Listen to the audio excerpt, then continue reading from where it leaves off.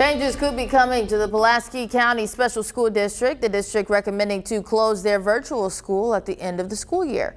THV 11's Jalissa Garza spoke to school officials at tonight's board meeting to see what prompted this idea.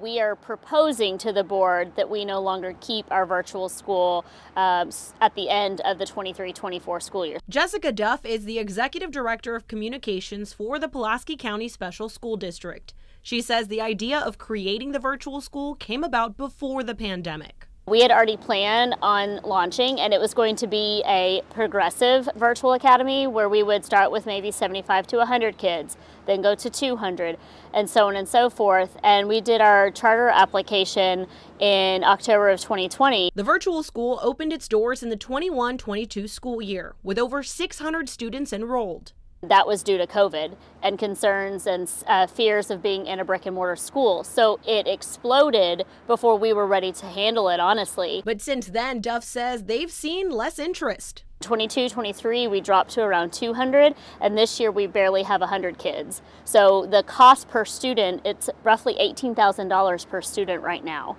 And the cost to maintain the staff and functioning the virtual school far exceeds the money that we're getting per student at this time. Because of this, they're recommending to do away with the online school. We went ahead and we informed staff last week. We informed our parents this week. Duff says they wanted to let parents know so they can seek other options if online schooling is what they want.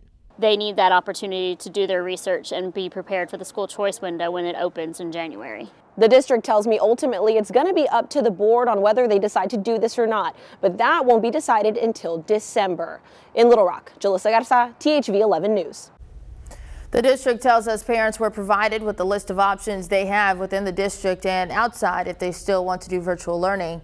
They also sent a link to a Google form that allows them to submit any questions they might have.